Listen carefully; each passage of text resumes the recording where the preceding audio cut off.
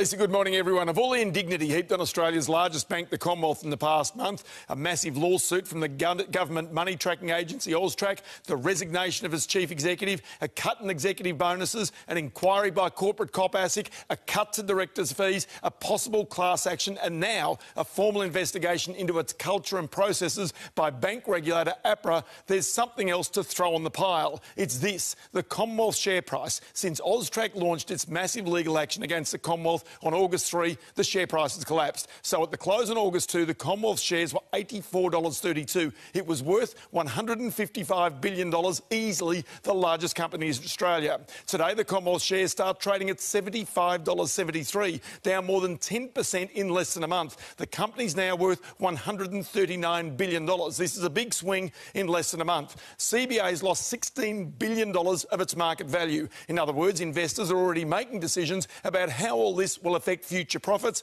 and the future value of our biggest bank.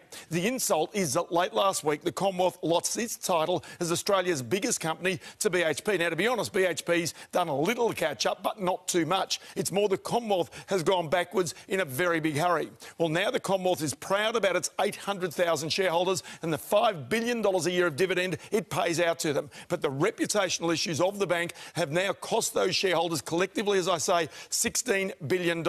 Markets, of course, do overshoot upwards and downwards, but for now there are plenty of CBA investors preferring to park their interest until the dust settles on the AUSTRAC scandal and until that massive fine and the government inquiries finally do settle down. But I can tell you one thing: with such a big fall in the share price, more change in the board and management is increasingly inevitable.